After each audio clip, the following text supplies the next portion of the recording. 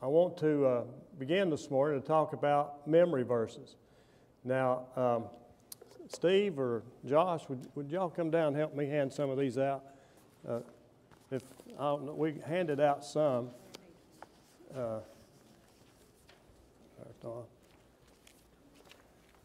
Just raise your hand if you didn't get a copy before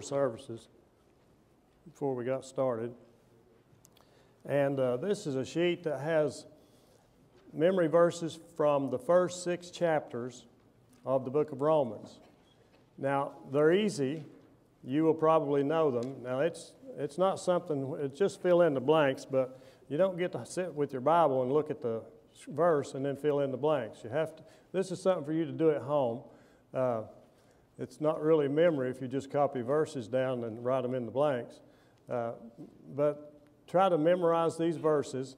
And there's a point in this, not just so you can have an exercise in seeing how good your memory is, but each of these verses have some relationship to the chapters where you find them, or to the section of the book of Romans how they fit into the overall outline.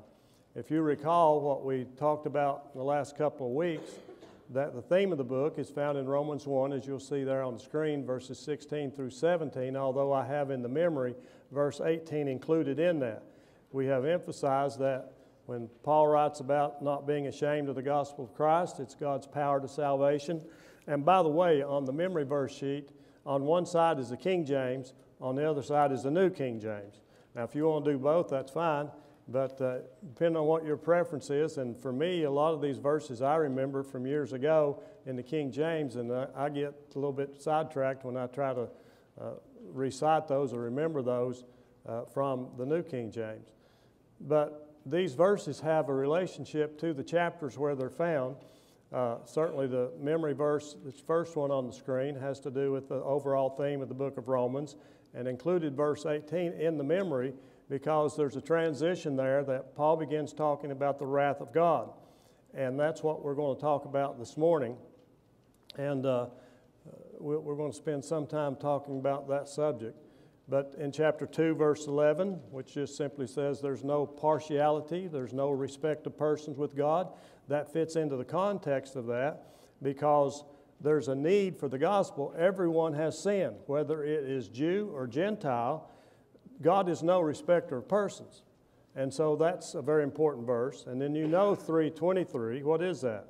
All have sinned and come short of the glory of God.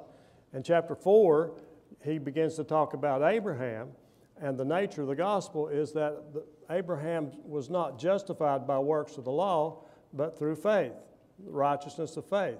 And in chapter 5, he starts talking about the blessings of the gospel. Each one of these has some connection to the overall theme of the book and how the gospel is applied, or the doctrinal aspects of the gospel in these first 11 chapters really. But 5 verse 1 talks about being justified by faith. We have something as a result of that, and that is peace with God. And then chapter 6, what shall we say then? Can we continue in sin that grace may abound? You were familiar with that. And so 6:23, the wages of sin is death. And so it won't take you much effort at all to remember these verses. And when these verses are committed to your memory, when you're looking at the book of Romans, you know what that section is about because you're familiar with these verses. And I think it'll assist us as we go along. So that's a preliminary thought this morning as we begin here this morning.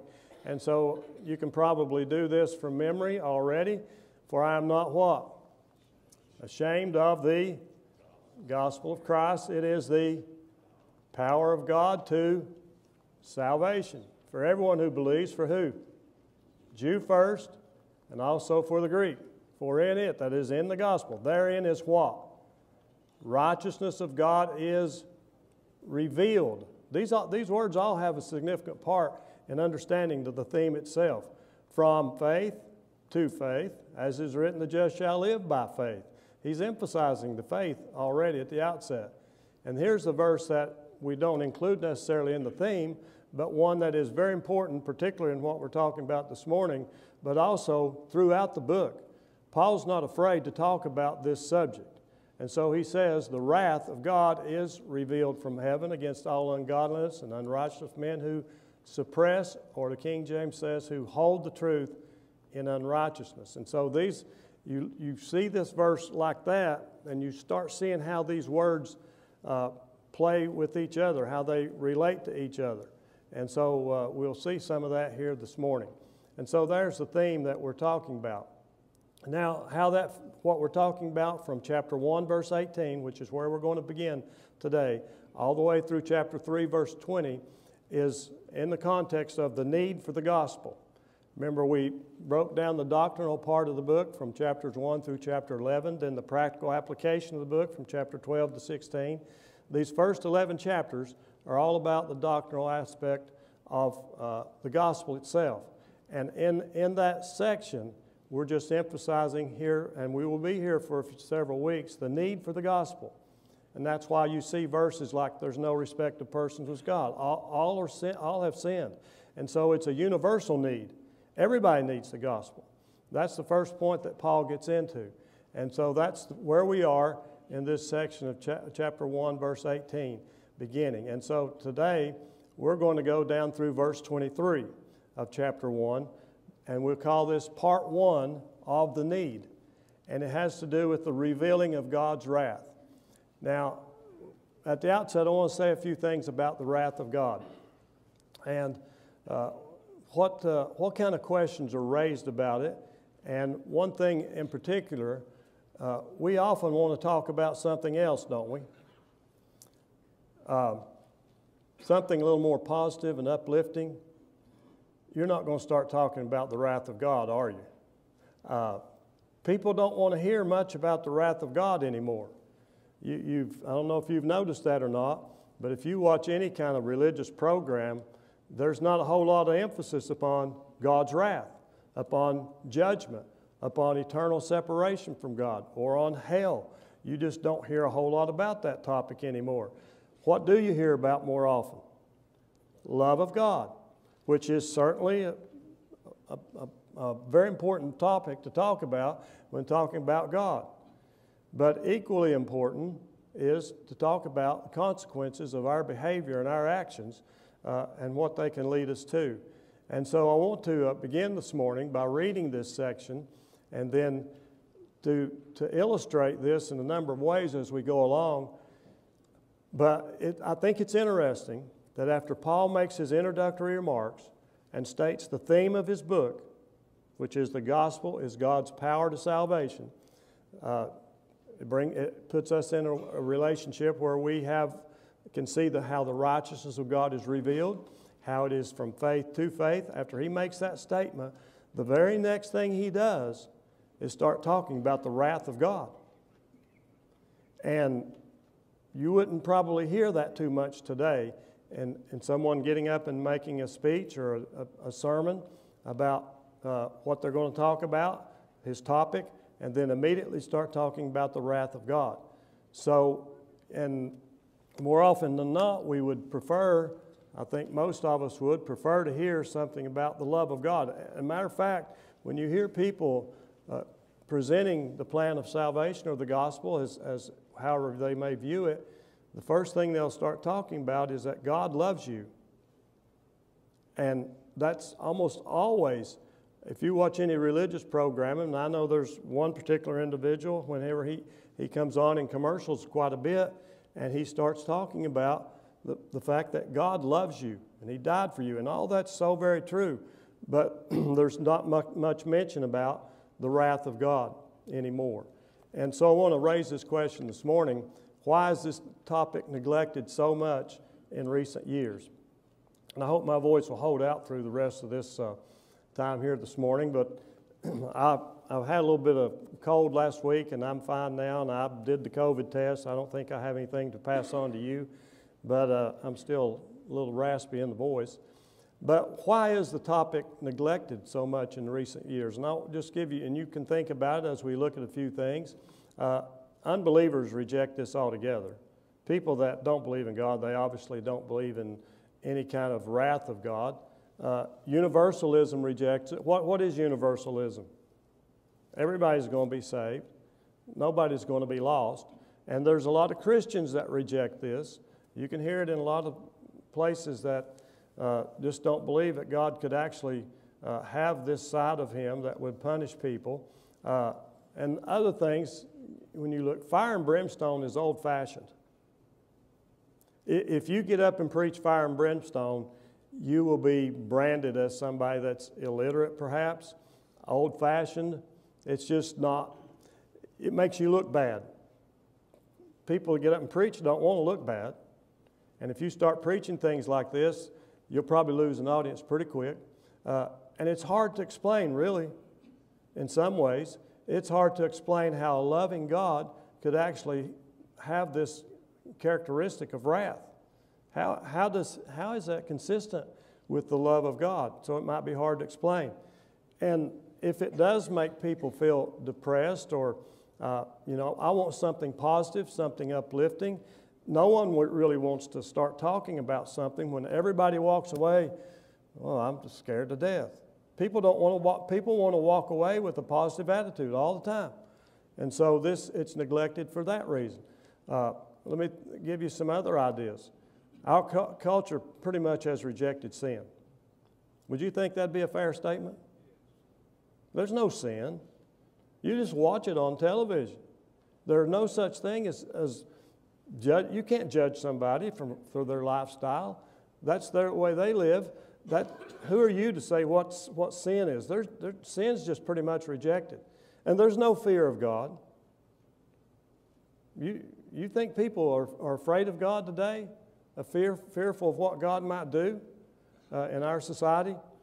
There's no understanding of the holiness of God, just how perfect God is. There seems to be no concept of that, what holiness is. And there's very little belief in the inspiration of the Bible in the general population. So, do you have a comment, Job? I was going to say their pride makes them self-justified. Okay, self-justification. And if you would listen to what people have to say, everybody is up in heaven when they pass away. I mean, it's just the way the thought process is among people. So, this is not a very pleasant topic to talk about. And so this morning, as we talk about the wrath of God, I'm not trying to make anybody feel depressed, but the Bible, Paul in particular here, starts out. Now, we've gone through the introduction, and the first topic he goes to is the wrath of God. And we talked a little bit last week about what motivates Paul. But let's look at this verse in its context, and a few things just sitting there like that by itself. He uses this word for. For the wrath of God is revealed from heaven against all ungodliness and unrighteousness of men who suppress the truth and unrighteousness. Now let's read the rest of it. And just remember, this is how he first starts out as he's going to get into specifics of his message about the need for the gospel. And so verse 19, because what may be known of God is manifest in them, for God has shown it to them. For since the creation of the world, his invisible attributes are clearly seen, being understood by the things that are made, even his eternal power and Godhead, so that they are without excuse. Because although they knew God, they did not glorify him as God, nor were thankful, but became futile in their thoughts, and their foolish hearts were darkened. Professing to be wise, they became fools and changed the glory of the incorruptible God into an image made like corruptible man, and birds and four-footed animals and creeping things. And so we will limit our discussion this morning down to verse 23. And next week we will continue this from 24 to the end of the chapter. But the first thing the word he uses is for. Now that's, you'll find, and we'll see it in just a minute, how he uses that word to connect one thought to the next.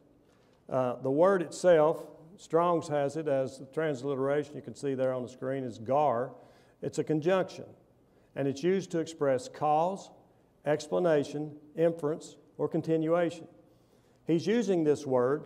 It is making a connection to explain something that he said, to elaborate on, to continue the thought about what he has said.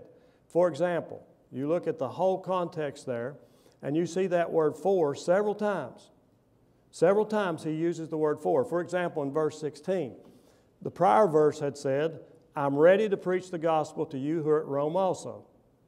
For, the explanation of that is, I'm ready to preach the gospel to you, like other places, because if you want to use that word, maybe not exactly what would be used, but he says, I'm not ashamed. I'm ready to preach, and the explanation is why I'm ready to preach is because I'm not ashamed of the gospel. And then he uses the word for again. The explanation of why he's not ashamed of it, the explanation is because it's God's power to salvation. You see how he's fitting it all together. And then when he says, therein is the righteousness of God revealed, the explanation is about the fact that this is salvation to everyone. In that, there's where the righteousness of God is found. And so when he gets down for the wrath of God, that's connecting that to what he said previously, that the wrath of God is revealed, the righteousness of God is there from faith to faith. And so if you want to escape the wrath of God, you're going to have to see how the righteousness of God is revealed and need to make sure that you apply that to yourselves. For the wrath of God is revealed. Now there's something else to notice in the verses. He talks about the righteousness of God is revealed, but also the wrath of God is revealed. Those are both revealed. And the wrath of God is revealed. It's there. The Bible is clear about the wrath of God. And the righteousness of God is revealed because of there's wrath. And so you can't separate why there is a gospel plan without understanding the fact that there is the wrath of God. The plan of salvation is to escape the wrath of God. And you say, well, I don't want to talk about the wrath of God. It's why you have obeyed the gospel. You would like to say, I love God so much, that's why I obeyed the gospel. Is there anybody in here that would be willing to say, the only reason I obeyed the gospel is because of the great love that I have for God? I didn't think a thing in the world about hell. And I would like to say that the only reason I became a Christian because I just have so much love for God, and I'm so thankful that I responded by that alone. And maybe there is somebody who does that, but I think in our minds there is this thought of what's going to happen if I don't do what God wants me to do. But at any rate, let's look at this further. To understand God, and I'm not going to talk about all the characteristics of God, but just two things here. Number one is consider the goodness and severity of God. That's in Romans 11, same book, chapter 22. There's the goodness of God, there's the severity of God. Back in Psalms, the word of the Lord is right, all his works is done in truth. He loves righteousness and justice. The earth is full of the goodness of the Lord. But there is both righteousness and justice. He's a God of justice. He's a God that's going to administer wrath. And there's a lot of verses that talk about it. If you just look over here in chapter 2, again, Paul appeals to the wrath of God to get the people to see why they need the gospel. Look over there in chapter 2 if you're still open in Romans. Begin at verse 5. But in accordance with your hardness and your impenitent heart, you are treasuring up for yourself wrath in the day of wrath and revelation of the righteous judgment of God, who will render to each one according to his deeds, eternal life to those who by patient continuance in doing good seek for glory, honor, and immortality, but to those who are self-seeking and do not obey the truth, but obey unrighteousness, indignation and wrath, tribulation and anguish upon every soul of man who does evil, the Jew first and also to the Greek.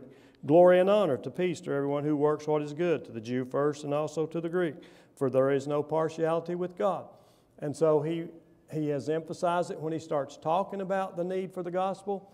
And this is why God's plan is out here, is because there's the wrath of God. And he mentions it again here quickly in chapter 2. And so many verses, we could spend a lot of time talking about the wrath of God. Colossians 3:6, because of these things the wrath of God is coming upon the sons of disobedience. But the Lord is the true God. He is the living God, the everlasting King.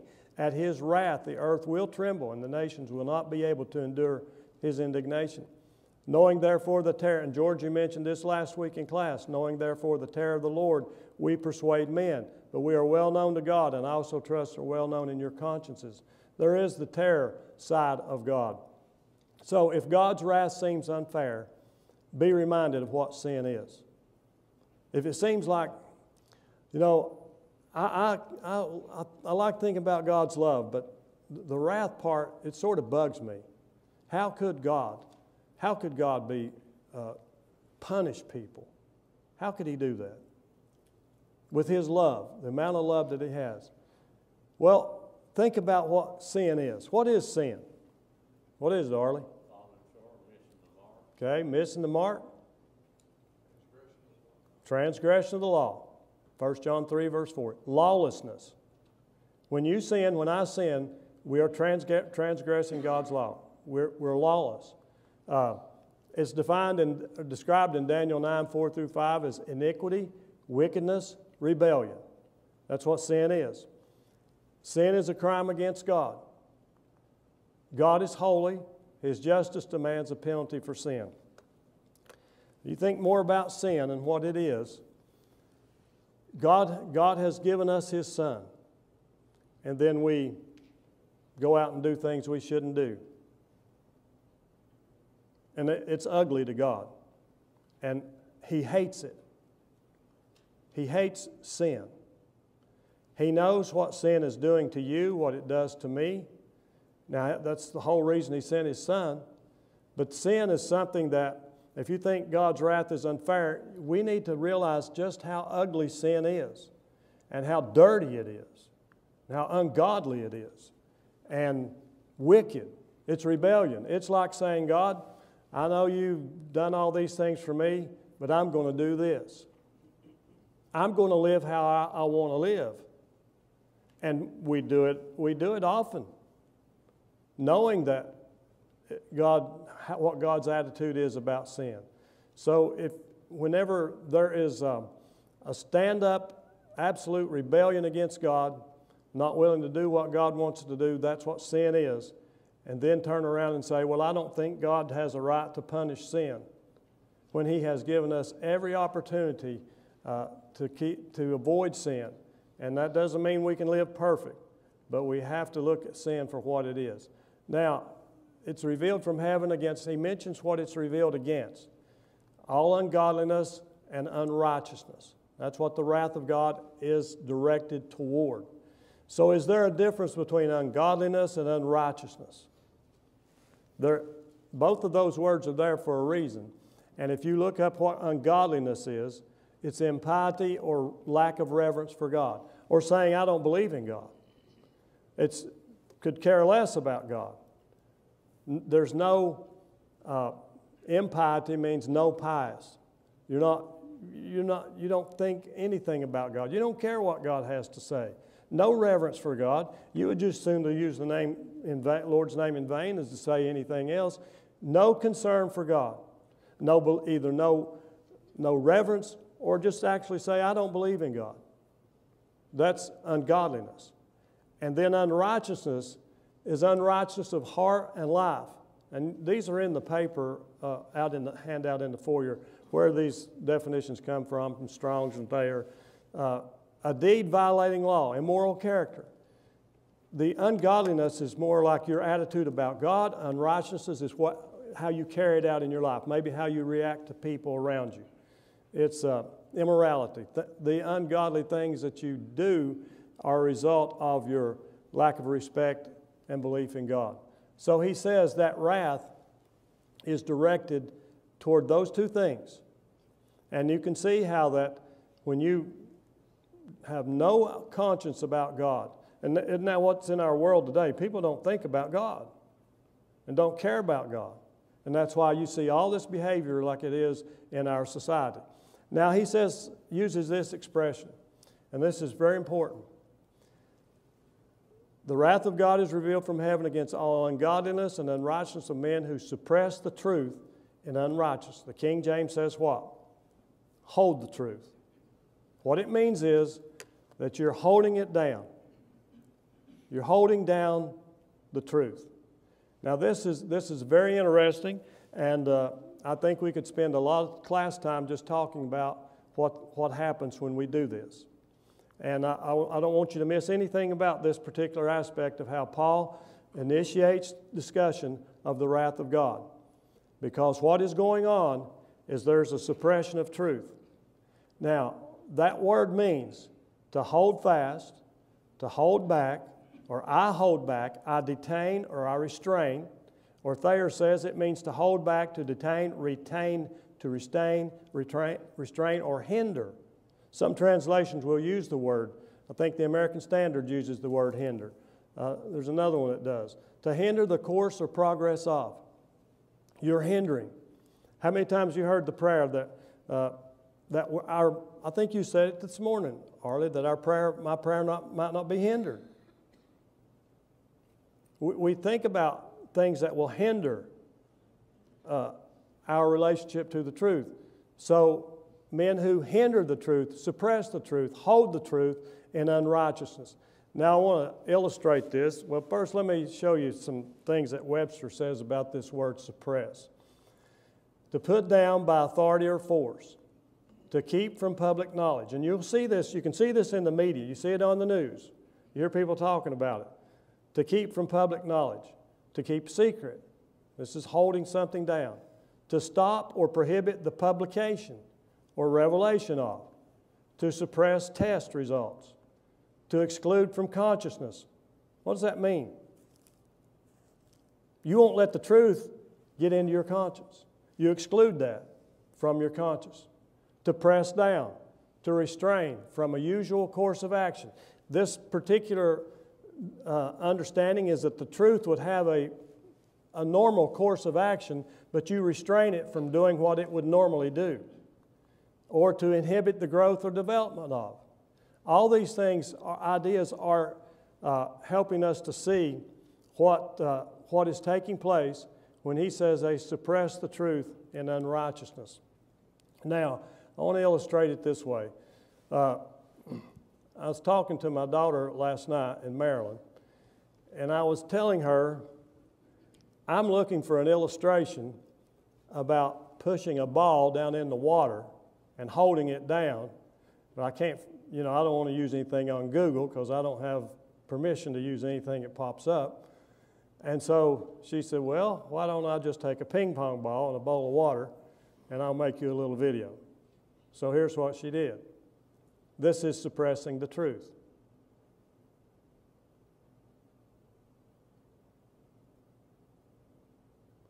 Got to get the slow motion one.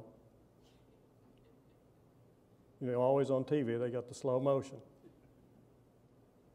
So, now that illustrates, I think pretty well, what's happening when you suppress the truth. To hold back, detain, retain, restrain, hinder. What's that ping pong ball is going to come to the surface unless you hinder it. Now, what are some things that you can learn about just that thing by itself, just that illustration? What has to happen to keep that ping pong ball down? Force has to be applied. Lisa?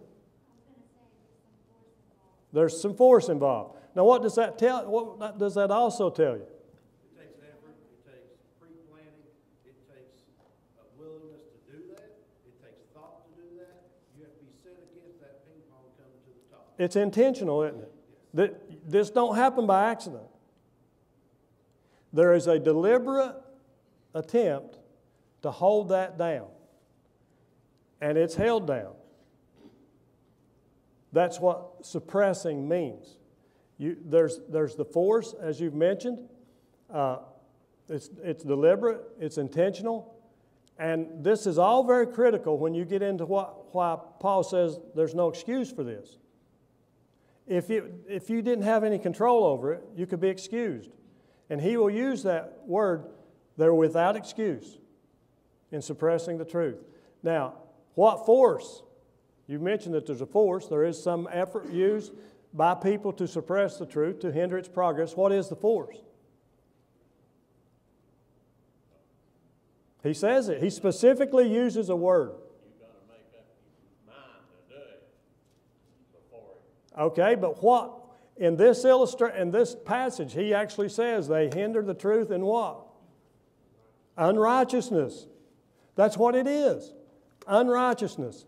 Now, you think about how many times you thought about your example. You're out in the world, and you use the same language people do at work, or you participate in certain activities you know you shouldn't, what are you doing? You're hindering the truth. You're suppressing it. If you were living the right way, the truth would bubble up, so to speak, come up, and people would see it. But you're holding it down. You're suppressing the truth in unrighteousness. And that's what he's saying these people are doing. The wrath of God is revealed from heaven against all ungodliness and unrighteousness of men who suppress the truth in unrighteousness.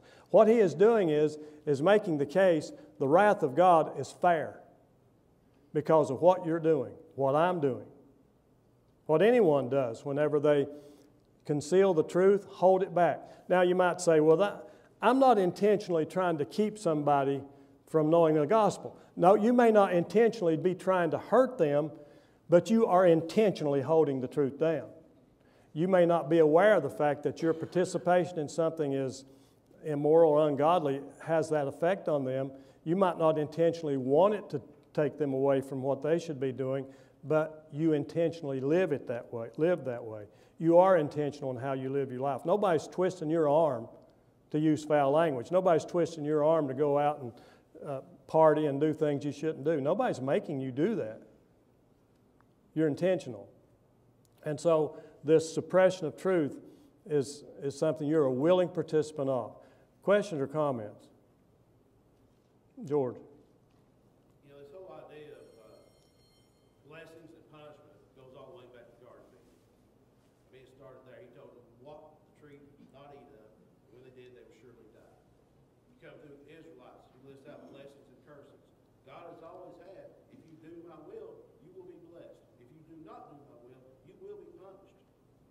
I mean, all the way you read through the whole Old Testament, coming into the New Testament, you know, in the Sermon on the Mount, there, chapter 7, roughly verse 21, 23, somewhere there, he tells the people, you know, they say, we did all these things in your name. He says, depart from me, for I never knew you, you workers of iniquity. They didn't do what they were supposed to. This whole idea has been there throughout Scripture. But people don't want to see it because they don't want to be held responsible for their own actions. Right. No one wants responsibility. Very few people want responsibility today. I know I'm guilty and I don't deserve heaven, but He's given it through His grace to me if I do His will. If I don't do His will, I will suffer punishment. Because there is a heaven to gain and a hell to shun. And that's a popular phrase from an old preacher, but it's the truth. Right.